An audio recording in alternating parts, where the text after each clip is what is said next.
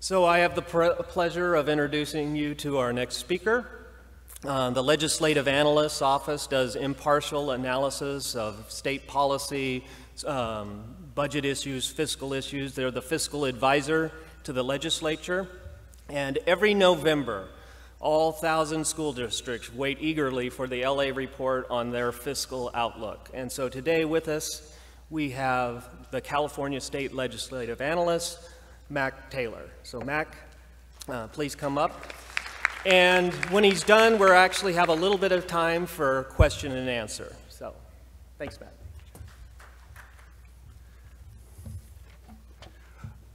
Well, good morning, and thank you, John. I was just talking to some people. I've been doing this for several years. It's always nice to be invited to an EdSource event. The first ones I did were back in 2008, 9, and 10, when the state was probably at the depths of its very severe budget problems, and the news basically was bleak, and then it got bleaker. So it's nice to be able to be with you today when we have some relatively good news for you.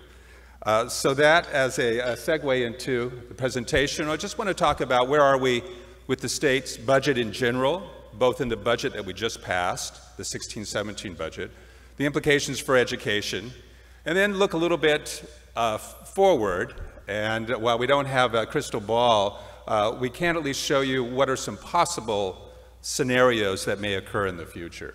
So let's start with the 16-17 budget. Just overall, we have the situation where general fund tax revenues are continuing to grow at a pretty steady pace. Certainly nothing like we experienced in 14-15, which was just an incredible year as far as revenues. And because of the way that we've interpreted Proposition 98, it was an incredible year for growth in Proposition 98 funding. So overall spending grew almost $7 billion, or a 6% increase, which was fairly substantial. Okay, one of the biggest issues that was dealt with in the state budget this year was the level of reserves. And this is a really important issue, as we'll touch on later on, about how you prepare for the next downturn, and it was definitely a priority of the governors. But I want to start with what was the level of reserves in the state budget that we assumed we would end at the end of last year on June 30th. And it was $4.6 billion. And again, just to give you some context, that's on a budget of about $120 billion in spending or revenues. So that's what we in effect started 16-17 with. And then we added $1.3 billion as required by Proposition 2, which the people approved just a few years ago, the rainy day reserve, the budget stabilization account. But we also added even more money to our state reserves. These were in effect optional decisions made by the governor and the legislature. The governor proposed an additional $2 billion be placed into our rainy day reserve. And while there was lots of discussion, ultimately that was what was included in the budget. And in addition, just because we didn't spend all of our revenues, we actually increased our other reserve by $600 million. So when the budget was passed, we had a total of $8.5 billion, or about 7% reserves that are just sitting there, that can be used for some future budget problem. And again, as we'll talk about in just a minute, putting money away in reserves is really important for two reasons. It not only takes money off the table that is not spent on an ongoing basis, that builds up your spending base, that makes it much more difficult when you have a downturn to make your adjustments. But secondly, the money is there to help cushion the effects when you do have a downturn.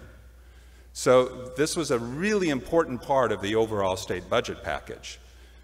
Now, another way to look at sort of the big decisions that were made in the budget this year, I think is illustrated in this chart. And what we did is we said, well, what about all the things we have to spend on? We have to meet the minimum guarantee in Proposition 98. We have to fund various caseload increases and pay for debt service and things like that. But if you think about the so-called discretionary money, what's left over that's available for you to spend, the legislature, the governor, on whatever you want. And this sort of shows the decisions that were made about what to do with those discretionary resources. And you can see, as we just talked about it, optional reserves was one of the biggest pieces of the money that was available to be committed in some way. Now, the other big piece was temporary spending, meaning one time. It's not money, it's not spending that goes into your base that then would have to be adjusted if you had a downturn. This was basically infrastructure spending, state offices, housing, deferred maintenance, and the like. So the second biggest piece by far was on one-time spending. So in thinking about your potential budget problems in the future, these are the most cautious ways that you commit funds. The third way is, of course, you can spend it on ongoing programs. And you can see it was a relatively small piece of the discretionary revenues that were available to the legislature. Higher education, some health and human service programs. So this basically followed the proposal of the governor with some adjustments. And again, it was in light of concern about what could happen in the future. Okay, let's briefly go, well, what did education get this year? What would happen on the Proposition 98 budget? Well, first of all, I think it's always important to know that we update our numbers for Prop 98 as revenues can improve or can go down. So you can see that the June budget, the June of 15-16 budget, the prior year budget, those were the numbers that we thought we were going to have for the minimum guarantee. And you can see in June of 16, they went up for the 2 prior years. So what happens when revenues increase, we go back and we'll increase the guarantee for those increases. So you can see what we had for those 2 past years. We had $1.5 billion, which are by definition one-time monies because those fiscal years essentially are over, and yet you have the money that must be spent on Proposition 98. They're almost always spent for one-time purposes. And then you could, well, I don't know what happened there, if I did that. There we go, thank you. But then you can see for the budget year, there was an increase of about $3.5 billion or 5% over what we had funded in 15-16. That's a very substantial increase. Especially, remember, there is no ADA growth statewide. You may have growth in your district, but statewide it's slightly negative. So all of that increase goes to per pupil increases. It doesn't have to be used for paying for new students in the aggregate. Okay, so that $1.5 billion that I talked about that's for one-time purposes, what do we spend it on? What we've been spending it on for the most part in recent years, we pay back our mandate claims that the state owes schools. Now, only about half of it actually went to retire mandate debts, but we give it out to everybody. And the great thing for school district purposes is this money is completely discretionary. They can spend it on whatever they want. They have some deferred maintenance, they have some one-time purchases, they want to buy some buses, whatever they want to do. So it's nice discretionary money for the districts. We also have spent $200 million on a college readiness programs, AP preparation, SAT test preparation, things like that. Now, as far as the increases, what did we spend that $3.5 billion on? Well, as in recent years, the vast majority of the money went for the local control funding formula. That we set this out as our goal of getting to our targets, and so once again, the vast majority of the money went for that purpose. We also spent some money on career tech, and a little bit on preschool, mainly just on some rate adjustments. Now, I think this table is helpful to put what's happened in recent history into some perspective. This is per pupil funding, and this is inflation adjusted, to get a sense for, well, how did we do in recovering from the Great Recession? So we start the table in 7-8, which is the year prior to the recession, just to give you some perspective. It's not trying to suggest that 7-8 was some ideal funding formula level, but it's just to give you a perspective of, well, how have we done relative to that year? And I think you can see that while we hit the depths here at about 11-12, we've made some rapid recovery, 12-13, and then again, as we talked about in 14-15. We are now about 6% in inflation-adjusted per pupil spending above where we were in 7-8. So we have actually more than regained the losses of the Great Recession. Now, that's total funding again, and I think it's really important to remember that that's not going to be the story with all school districts, as people just confirmed. If you don't have a lot of supplemental and concentration funding, if you don't have a lot of low-income kids or English learners, you're not going to be experiencing this kind of rebound. This is aggregate spending. So it's a different story when you're looking statewide versus what may be happening in an individual district. So we certainly recognize that. Let's see if okay, here we go. And I'm sorry, it's going to be hard for you to see. This is, where are we on our local control funding formula? That we set our targets, and that's the dark blue bars, and the little gaps up on top are how are we moving towards closing the gap and reaching our targets. And I know it's hard to read, but basically the bottom line is down here, that in 16-17 we are now at about 96% of our targets. So that we've made some really rapid progress in the last 3 years in moving from when the LCFF was initiated to what our targets are. Well, California community colleges, sometimes I leave them out, and they have also done very well. They had over $700 million in additional spending over the prior year. How did the state allocate that money? Well, first of all, we spent a big chunk of money on career tech, on workforce programs, something the state has been paying a lot of attention to in recent years. We also gave them some one-time money for deferred maintenance. We funded enrollment growth, and then we had sort of money left over in the percentage that we allocated to community colleges. So we just gave them to it and added apportionment spending, basically more funding per student.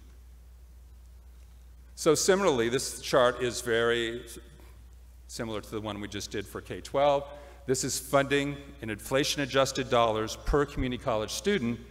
And once again, you can see that we sort of hit bottom in 11-12, but compared to prior to the recession, we're about 14% above where we were prior to the Great Recession in per student inflation-adjusted funding.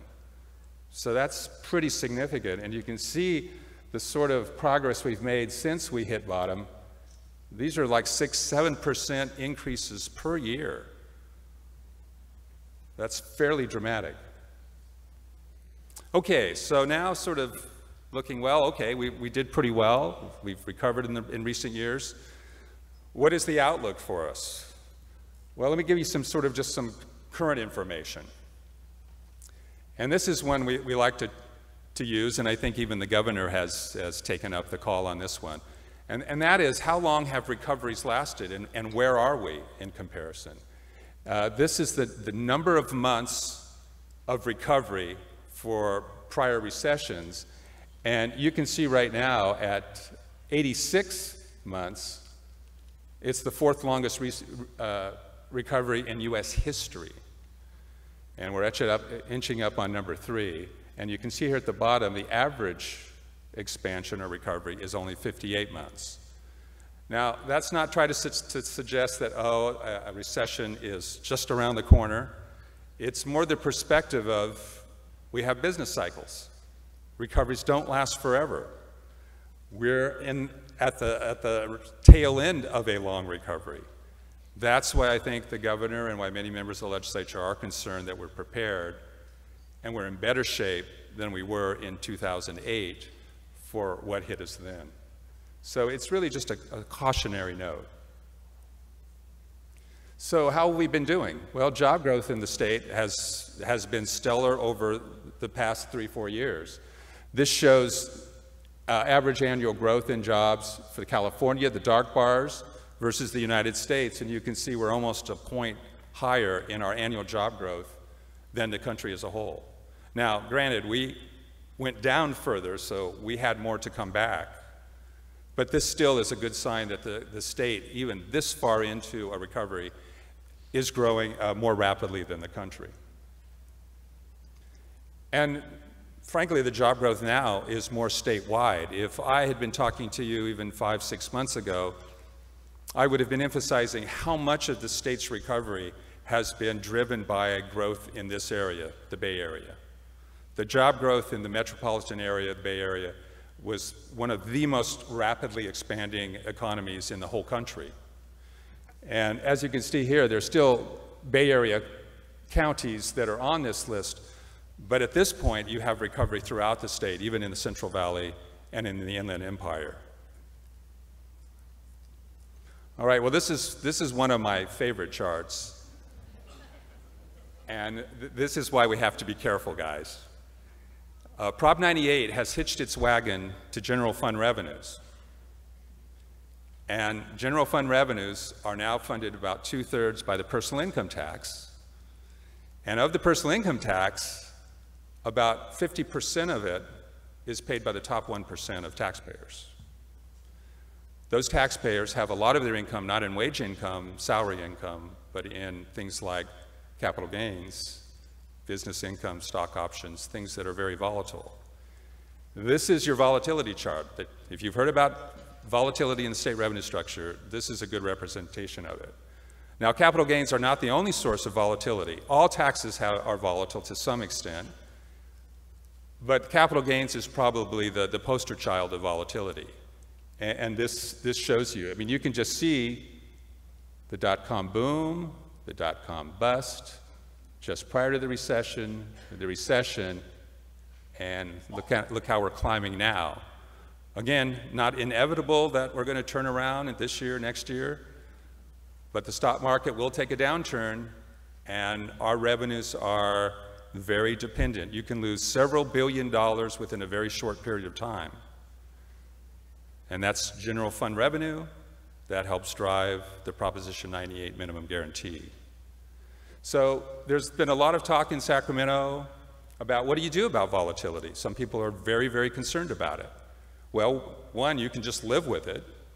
But if you live with it, that is, you don't want to make changes to your revenue structure that might reduce this revenue volatility, it means your best way budgetarily of dealing with that volatility is your reserves. What we just talked about. If you have reserves, you've dampened your spending above levels that you can afford in the longer run, and you've put aside money that can address a downturn when it happens. So if you're not going to change your revenue structure, you better have a lot of reserves. Now, there's talk about, should we change our revenue structure to make it less volatile? What would that entail? Well, you probably have to tax capital gains at a lesser rate. You'd have to change your progressive rate structure in some way. And in fact, over the past several years, we have not made our volatility, we haven't lessened it, we've actually made it worse. And you're going to be voting on a follow-up to Prop 30 that will make it slightly worse because, again, we're relying more on high-income taxpayers where the volatility is concentrated. It's not a reason to vote against it, it's just you need to be aware of that. So if the direction we're moving in is we're not going to change our revenue structure, in fact, we're making it somewhat worse, I think you can see how important then that the reserve issue is, how budgetarily you deal with the volatility. This I threw in just because property taxes are so important to the Proposition 98 minimum guarantee, that in test 2 and test 3 years, the state loves to see great property tax growth because that reduces how much the general fund has to pay towards the guarantee. And you can see that while after we dipped during the recession, assessed value growth is now above its historical average. It's very solid. And so that is, again, good news for the general fund budget. Doesn't necessarily affect Proposition 98. It's great news for the general fund budget, as we'll show in just a minute. One of the only ways that we have to sort of gauge how are we doing now, what is an indicator that may suggest what's going to happen in the future, and that's cash. That is, we're 3 months into the year, cash comes in all the time, payments on withholding that all of us make, businesses make payments, estimated payments by taxpayers. So how does the cash look? Well, the last 2 months of 15-16 were not particularly good. They were a little bit less than what we had hoped. And that wasn't surprising given the downturn in the stock market at the start of this calendar year.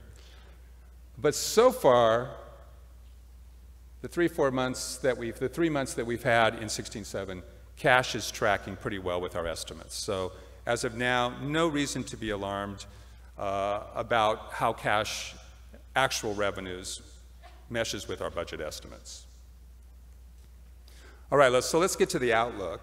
As John noted, we put out every November our fiscal outlook, which tries to suggest what might be coming in the future. How are expenditure trends? How do they play out? And it's obviously very difficult to forecast the economy, the national or California economy, even 12 or 18 months in the future, let alone 4 or 5 years. And I think we've now sort of talked about the outlook as possible scenarios. We're not trying to predict what's going to happen in 4 years out. We want to show you what could happen under different situations. And because our report is not out yet, I'll have to rely on some estimates we did in May and even last November, but I think the story is pretty much the same. So this was back in May for the budget. This was our estimates for the Proposition 98 minimum guarantee under a growth scenario. And what I mean by that is most national macroeconomic forecasters will simply forecast somewhat sort of steady growth out over the period. They don't really call a downturn. And you can see that the guarantee goes from about 72 billion to 78 billion, which is not particularly rapid growth. In fact, I think it's a lot easier if I show that same chart in percentage terms, so you get a sense for what's really happening to the guarantee. And so here you see that it grows at about 4% in 16-17 in the next year, the upcoming budget year. Now again, that's pretty good. Remember, statewide, slightly negative ADA. So that money doesn't have to go to pay for new students. It can go for increasing funding for existing students. The problem is, once you get to the 2 years, you see that the growth in the guarantee really slows. Well, why is that? Well, this assumes no Proposition 55. This assumes that the Proposition 30 higher PIT rates that people approved a few years back go off. And so what you have is a ratcheting down of personal income taxes, so you have very low growth in the minimum guarantee. It's still positive. You're not going negative. And that was because of the way that Prop 30 was devised. It sort of stepped down the revenue losses so you don't have this big cliff effect all in 1 year. So that's one big story, is that you don't get particularly big growth here, although it is still growing. But look at this. This is the general fund. What's happening to what the general fund has to pay towards the guarantee, and you see it's very, very low.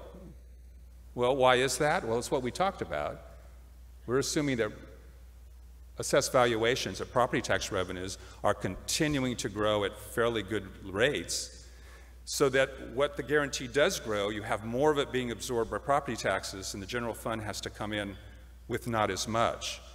So the mix doesn't affect the overall level of the guarantee, but it has really important implications for the state's overall budget, as we'll see in just a second. So again, just some key assumptions in our growth scenario. Again, it's just one scenario amongst many. That we're in test 3 all but 1 year. Some of you will know the test 3, what that means.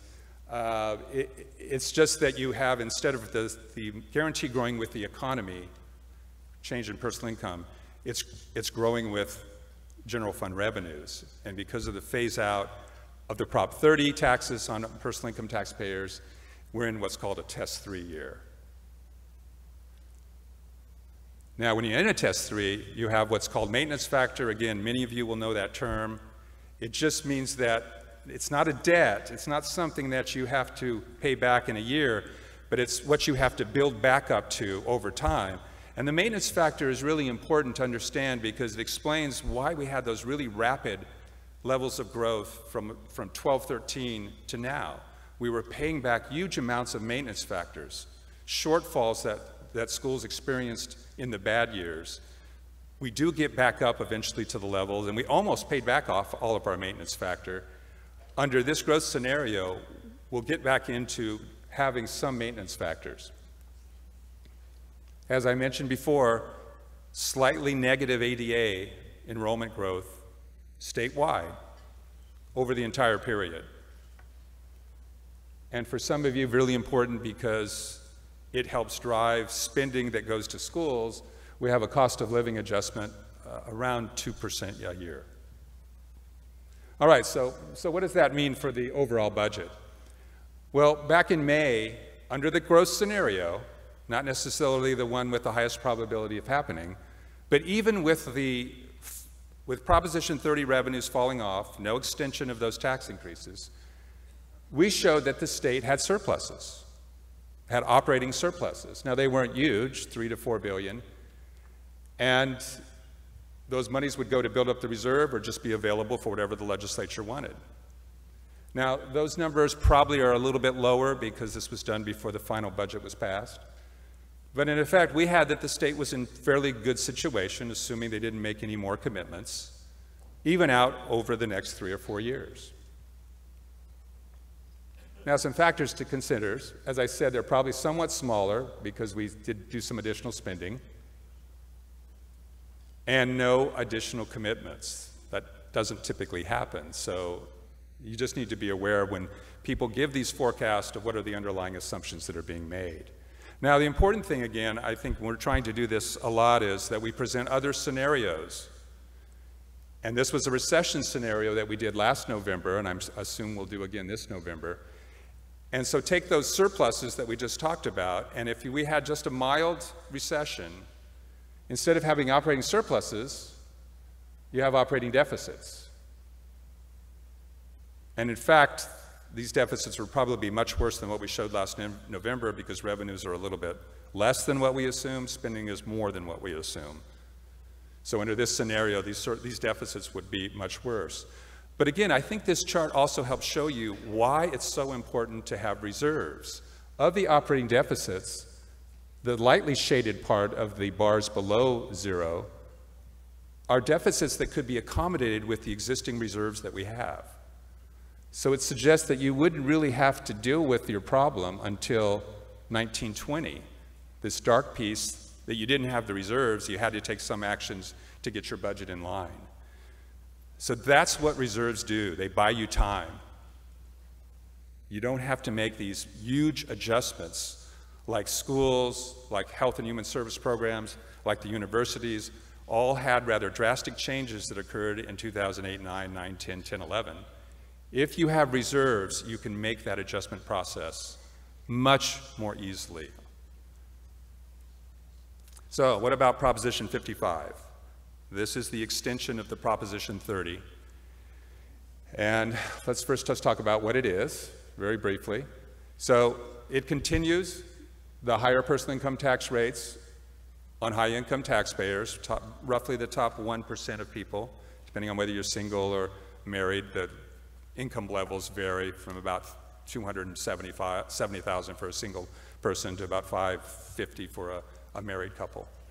So it adds 3 additional rates, and it would extend them from 2019 to 2030. It does not extend the quarter-cent sales tax that was part of Proposition 30. That's going off at the end of this calendar year. And it has a provision regarding Medi-Cal spending. Don't ask me to explain why that's there, but of the new monies that would be provided, Medi-Cal could get anywhere from $0 to $2 billion of it. So what's the fiscal impacts of Proposition 55? It's always amazing. Well, of course, it's going to raise a lot of money, and people want to know, well, give me a number. How much is it going to raise? Well, you all know now why we couldn't give you one number. We have to give you a range of numbers. And so what we said in the voter guide that I think maybe you've probably gotten in your mails, it said it could be anywhere from $4 to $9 billion a year. Well, 4 to 9, that's a pretty big range. You'd sort of like to know a little more precision. And why can't we give you more precision? Well, go back to the capital gains chart. We're looking at it starting in 1920, 4 years from now, 3 years from now. We have no way of knowing what the economy is going to be like in 3 years. If the stock market is tanked, if the economy is in a recession, you'll get at the lower end. It's also over a 12-year period, so during that time we could have some really good times and the stock market is booming. And I'm running out of time, so I will close up here. Anyway, so you have this huge range. What's the impact on 98? Well, again, it'd be nice to say you're going to get this much money. We had to say, well, you're going to get roughly half of it. Some years you could get nothing. Some years you could get 100%. On average, we think you'll get in the sort of 40 to 60% range. And that's just because of how difficult Proposition 98 is in the formulas and trying to predict what's going to happen. And then finally, the impact on the budget, bottom line, even though it's obviously great for schools, and there'll be more money under Proposition 2 for reserves, for debt, and maybe Medi-Cal. I'm not sure how that formula is going to work. But the rest of the budget may not see much change at all. You could have a situation where you had $6–7 billion in new revenue, and it all goes to schools, Medi-Cal, Prop 2, and debts. And so health and human services, universities, criminal justice, other programs that may be looking for extra money, there may not be anything left over. That's our website. Lots of information if you want more on schools. We just put out our California spending plan. If you want to know about what's in the budget, please go to the site. And with that, I'll turn it back over to John for questions or comments.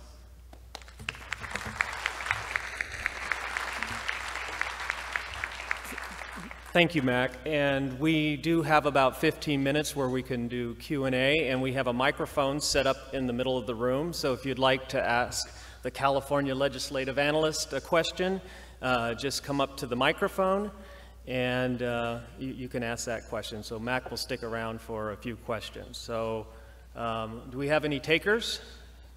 Oh, right there. And please ask it as a question and less of a statement. Thank you. Sure. So my name is Darlene Wallach. I'm from Luther Burbank School District. It's a one-school district in San Jose. And given that corporations like Hewlett-Packard and Apple really benefit from educating the future workers, it would seem to me it's in their best interest to invest and then pay more to invest and have better education for the kids. So I would think if we can talk about it in that way, investing as opposed to paying taxes, maybe we could get changes in Prop 13 so these big corporations who own really valuable land would pay more, and also just have the corporations pay their fair share in taxes to promote better education. What's the possibility of framing it that way, using investing versus paying taxes to make some changes? Well, I'm not sure I'm the best person to respond to your question. It seems like it's more of a strategic question about how you go about making changes that you may want. It's interesting, you mentioned Proposition 13. My office just put out a report about common claims about Proposition 13 that address some of the issues you raised about whether they're paying their fair share or more. And it has some rather interesting findings that are sort of contrary to what maybe are common understandings about who's paying that burden or not. So I really can't answer your question. I mean, corporations don't pay taxes, people pay taxes. Either investors in the company, their workers, or the people who buy their products. And I think you have economists who are really sort of question a corporation tax, the basis for having a corporation tax, because we don't even really know who bears the incidence of that tax. So I think you want to be really careful about the way that you tax people. You want to make sure that you're aware of who's bearing the incidence of those taxes. We have time for a few more questions. If anyone wants to ask the legislative analyst a question, you can come on up to the microphone. Hi, my name is Reed Myers. I'm a school board member in Sunnyvale. And you mentioned a lot about the importance of having reserves, and we all agree that it's really important for our school districts to have reserves. What's the status of 799, and what are the odds that we won't be able to keep those reserves? Oh, you're talking about the bill, yeah. Reserve cap from Prop 2 that was approved by the voters 2 years ago. Yeah. Well, you may know that my office actually put out a report on that issue, and because it was passed really at the last minute, and there wasn't a lot of information about, what's the effect on local school districts. And a few months back, my office put out a report in which we actually tried to provide data about what were the level reserves, how were they being used, And we found like there was just really no good reason in our view to have those sort of requirements.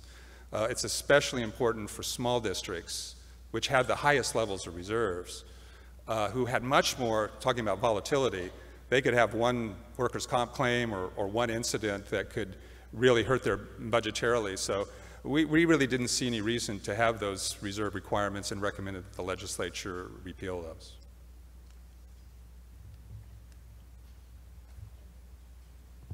Chris Savoli with the College Board. I'm wondering how important affordable college is now with the governor's budget, what your thinking is on free community college and perhaps an increase in the Cal Grant program. I'm sorry, I didn't catch that all. Affordable college, how important that is in the state budget, and what your thinking is on free community college and increasing the California Grant program. Well, if I heard everything right, I think the state has done an incredible job, frankly, on financial aid. Our Cal Grant program is an entitlement program. Basically, low-income kids don't pay any tuition.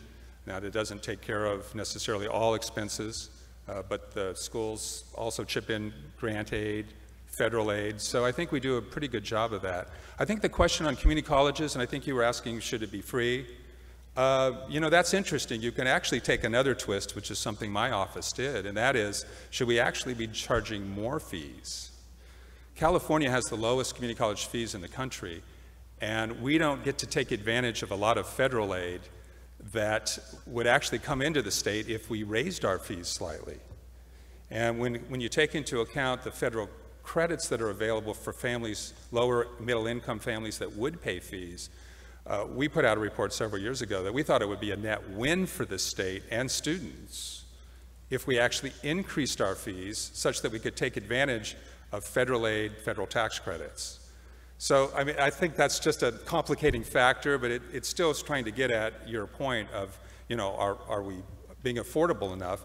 And again, on community college, we have, I think it's 45% of all credits are waived. Kids don't pay tuition. So when you take into account our Cal Grant programs, the fee waivers, we have a very, very generous financial aid, but I'm sure people could make the argument that in some cases we still have some gaps or could improve on it. Okay, we have time for one more question. I don't see anyone coming up to the mic, so thank you, Mac. Thank you very much.